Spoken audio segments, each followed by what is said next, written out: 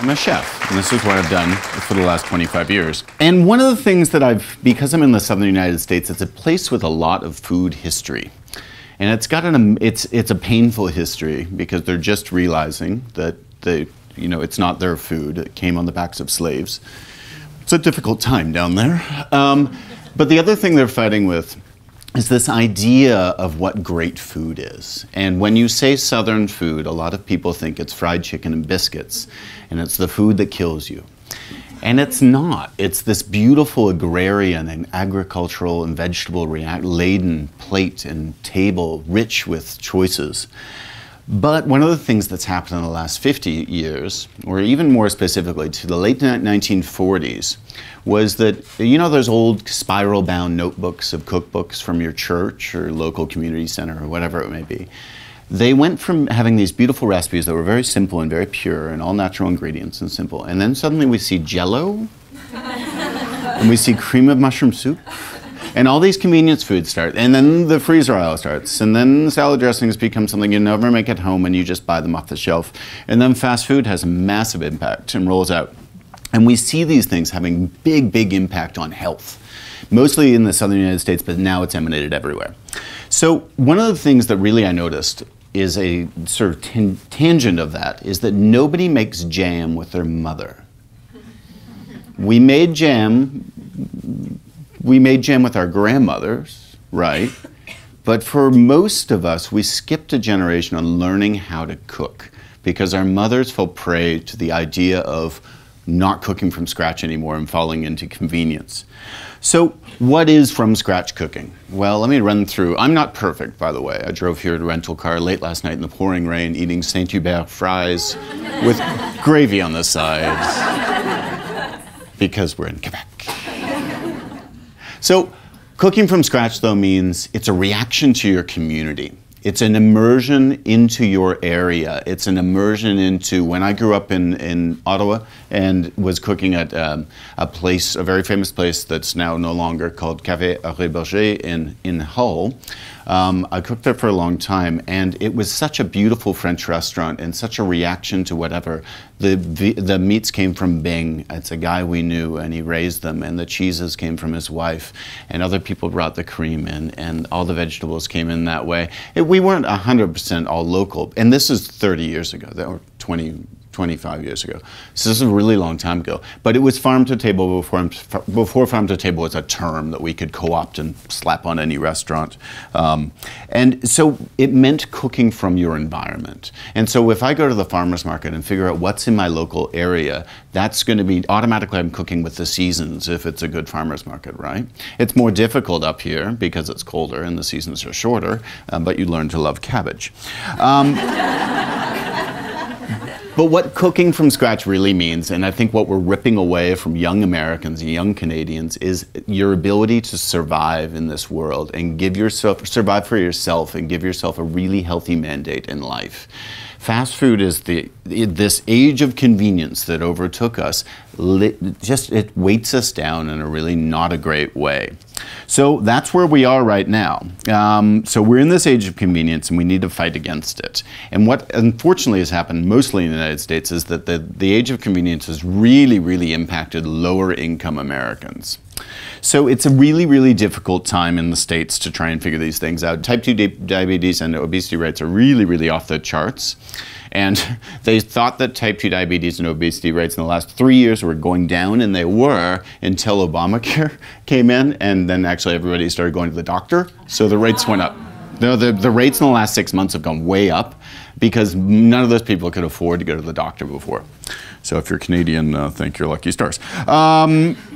So what we have to do now is we have to instill respect for food again. And it's really, really important. If I go to my cottage north of Toronto and we wait for corn season and I see the kids who are 6, 7 years old and they know what corn season is and they know that tomato season comes right after corn season and they understand that blueberries and strawberries come in the early part, raspberries and blackberries towards the end of summer. And that is a respect for food and an understanding of food that most kids just do not have the luxury of knowing anymore.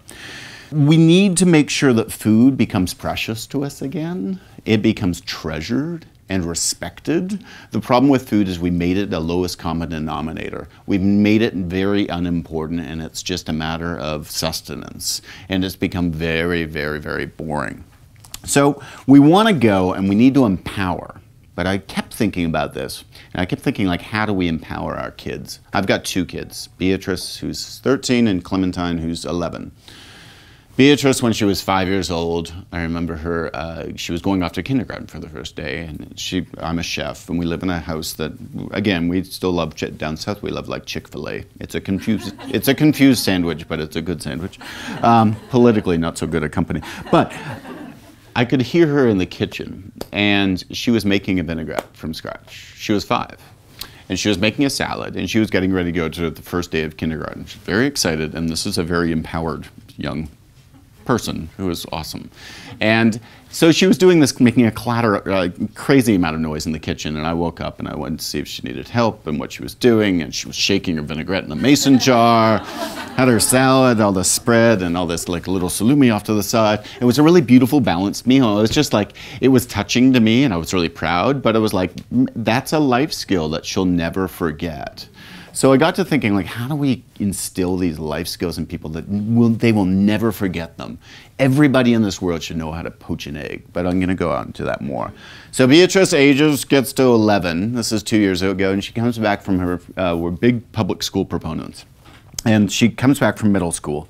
And she says, I took my first home economics class. And home economics is called family and consumer sciences now.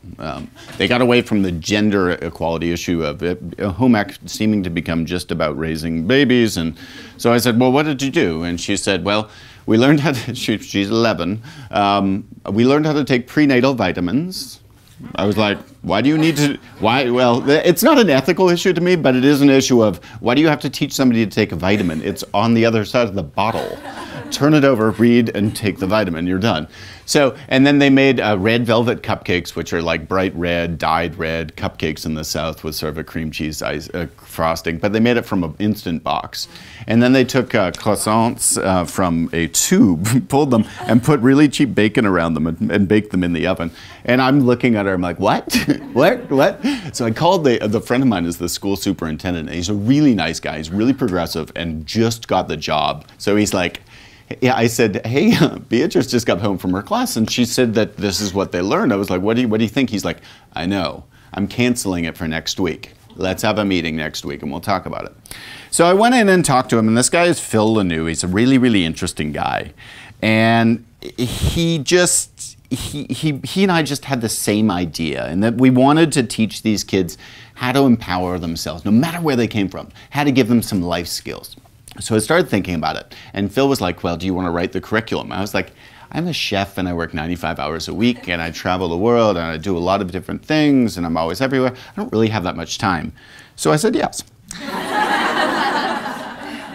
So that is something that we call seed life skills. And seed life skills is taking, it's very easy because it's taking the existing class structure and the existing class time and the amazing amount of things that we have in our neighborhood. This school has chickens, it has goats, it has a huge, massive garden. They just don't use the stuff enough. So it's not, they're very, very separated, parallel curriculums. One is raising these wonderful agricultural things, and then one is teaching them how to cook really crappy basic food that's not even really cooking. It's again falling prey to the age of convenience. So I said, well, why don't we do it in 9 segments?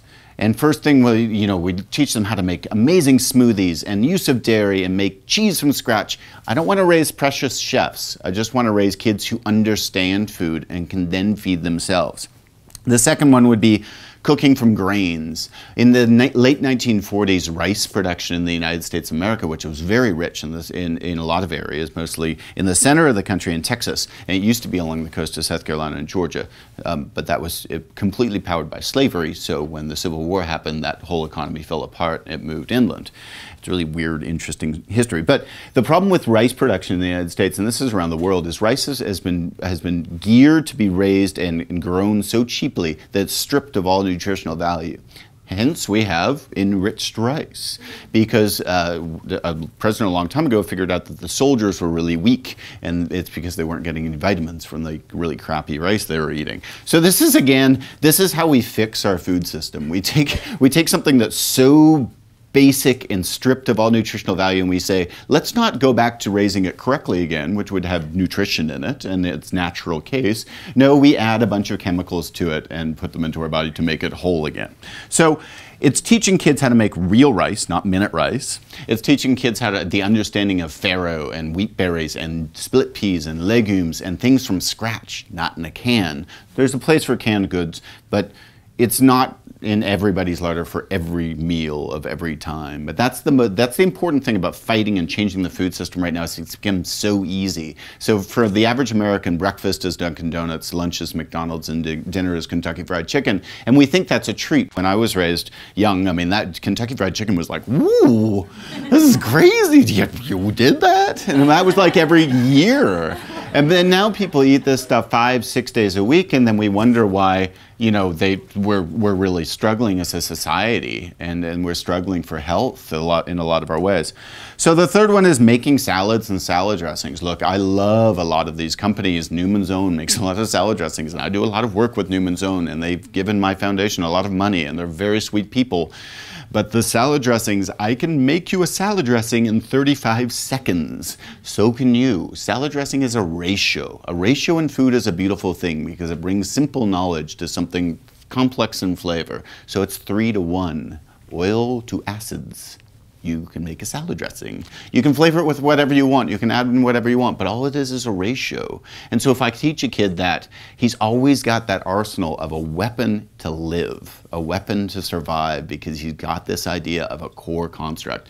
So this other idea that we're constantly fighting against, that good food is expensive. Good food is not expensive. Sure, like biologique and like fully organic stuff in the United States and in Canada is more expensive. We're moving towards that stuff, and that stuff's going to creep down in price. I'm the son of an economist. So slowly but surely, those things will become attainable. But in the meantime, there's so much food that is attainable that people could cook every day for really not that much money. But we have to make sure that the preciousness of food is not wrapped up in a white chef coat on TV or in fancy restaurants and things like that. I still want you to come to restaurants. I pay my mortgage that way. So it's making salads, making vinaigrettes. The fourth one is pickling and preserving. The idea of taking food in a moment of abundance and keeping it for the rest of the year. The idea of preserving gives kids a lot of science impact on the brains and what they're learning in the fact of what is salt doing, what is vinegar doing to preserve food for the long term. So, and that's a skill that a lot of people have forgotten how to do. Next is like cooking a chicken and poaching an egg. So if I have a video of Jacques Pepin showing everybody in this world how to poach a perfect egg, and then me and Tom Colicchio roasting the perfect chicken, and you never forget how to do that because it's impact stuff. It's really so simple and just driven into your mind that that's how we cook. So it's then it's personal finance. Everybody, if you took home economics, we learned how to balance our checkbooks, and nobody balances their checkbook because we all look online. But I want to teach kids all how to read a cell phone contract, which nobody in this room knows how to do. And then what are we checking when we check all the boxes every day on the computer saying, oh, I acknowledge and accept these terms. You know, you click these things, we don't even pay attention. So we don't understand, and also kids don't understand. When I was 18 and moved to Montreal to go to Concordia, I had no idea how to sign my first lease. Nobody had ever taught me that. We had no idea what to do when we signed up for our first hydro bill, and you know, all these things. We just had no idea. Nobody, even the son of an economist, my dad had never said, "Hey, don't sign up for a 20% APR credit card. That's probably not very smart." You know, and don't lease your first car. That's a big ripoff. You know, nobody's teaching these kids these really survival and street skills that they need to know. So that's the new home ec. So again, it's in consumer empowerment. Then it's a lot of fixing stuff. My mother didn't teach me many things. It's a long story. We'll talk later. But she did teach me how to sew. And sewing has been really, really impactful for me, and girls thought it was cool when I was in college. So fixing things, like as opposed to just throwing things away, it's like the toaster is never fixed anymore. The toaster's thrown away, the microwave's thrown away, the TV's thrown away. And we can only throw so many things away until we realize that we don't have much room, and then we're throwing things away in the national park. So and then it's just a matter of life hacks and figuring things out. But this has to be for all kids. So this is like core ideas of survival. And I don't think that's really what we're doing. So we're in the process right now of writing the curriculum, of figuring everything out, of wrapping it into something, and we're greenlit for 4 middle schools starting in next fall.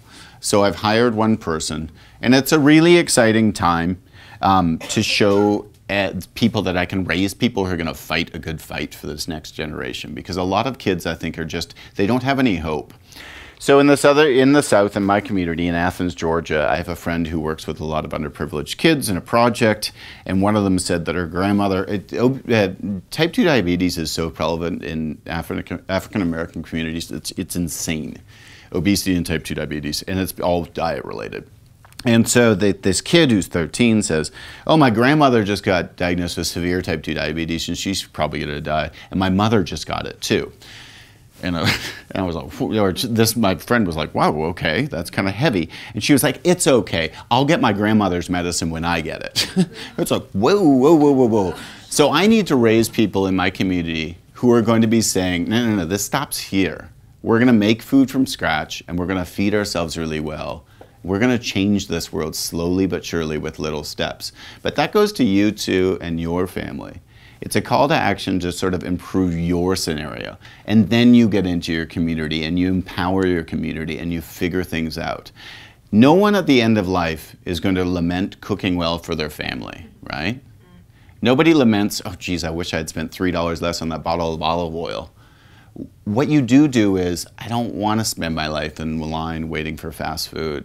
I want to spend it with my family, cooking from scratch and having them watch things and learn things and know that when they get to 25 or 20, like 18, I used to have, because I've been cooking since I was 14 years old, so I go to Concordia and I'm living on Saint Andre in Montreal, and all my friends would come over, like 12 people, and put in $2 into a hat, and I would go out to the store and feed them all. And usually it's like spaghetti carbonara and a big salad and, you know, coffee afterwards, and maybe return the empties and buy some beer. But I had the wherewithal and the skills to do that because I'd been doing it for years. We need every kid in this country and in the States too to learn how to do that at a young age so they never forget it, because I want kids who are proud, because I don't want kids who are sleepy because of what they're eating every day. So this idea as well is a lot to do with the book I just wrote, which is bringing vegetables to the center of the plate. And this is another thing about economics of fine food. Have you noticed that 20 years ago your protein size for a steak would have been 10 ounces, right? Pretty big, massive steak. Now it's 4. It's because protein prices went up. And they went up for you, they went up for me as a restaurateur too. And we just can't afford it too. So we got better at cooking vegetables, which was great. Remember how everybody hated Brussels sprouts? We learned how to cook Brussels sprouts. Remember how everybody hated steamed broccoli? We learned how to beautifully roast broccoli and get caramelization on it. Cauliflower, same thing. Cabbage, same thing. Cabbage, we just learned how to cook in the last 2 years. I think it's been in magazines. Charred cabbage. Charred everything right now, but charred cabbage. So that progress in vegetables brings that to the center of the plate. It makes my protein size smaller and better for me because I don't need that much protein. And it makes the prevalence of this amazing array of vegetables around it really, really important, because I have the skill set, and I want everybody to have the skill set to give that full show of what's at the market. So my new cookbook is called The Broad Fork, and it's a reaction to what's in a CSA box. So I get a CSA every year, so that's Community Supported Agriculture, and so it's from a farm, and you subscribe to it, so it's $25 a week, and I get a box of vegetables, and that's it. You know, the box that comes, but you don't know what you're getting. So I had this one very annoying man who lives down the street, and at the drop-off point where they drop them all off, they drop like 200 boxes off, and we all go to the front porch, pick it up, sign our name off, and go. And this guy would be like, what do you do with this? What do you do with that? And the one thing that he was fixated with was kohlrabi. What do you do with kohlrabi? And he was so He's an ancient professor, like ancient, like 85. But he's grumpy, and he kept putting me on the spot about it. And so finally, I started documenting and writing what I do. So that's the book: is 4 to 5 recipes for each thing on how to get through all of this strange questions of I have crazy amount of lettuce in my fridge, and what do I do with it? But in the meantime, the more important thing is you guys. You're going to fend on your own. You're fine. I like you all. But what we need to do and pay attention to is the next generation, because they can't be caught in this age of convenience forever. We need to teach them how to cook from scratch. And that's really the future of all of this. Okay, thanks. The story of Moon Juice starts when I'm 5. And I grew up in Manhattan, and I was in very poor health, and that was grounded in my bronchioles. And we had gone through the pipe of Western medicine.